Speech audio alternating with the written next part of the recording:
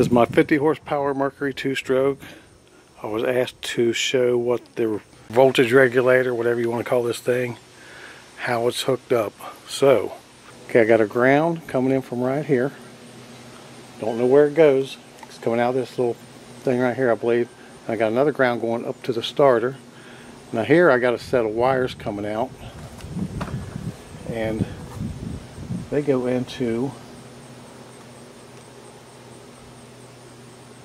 a harness here, but there's only a gray, yellow.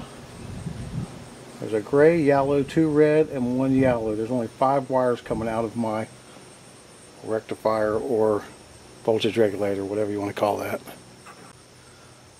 There's also a black wire, make that 6 wires, because I got a ground that's coming out and mounting to right there. So there's 2, 4, 6 wires coming out of this. I don't see any more wires at all, but they're all hooking up right here in this little cluster right here.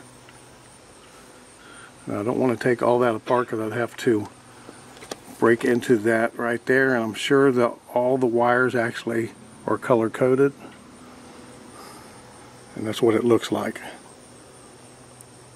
So I hope this helps.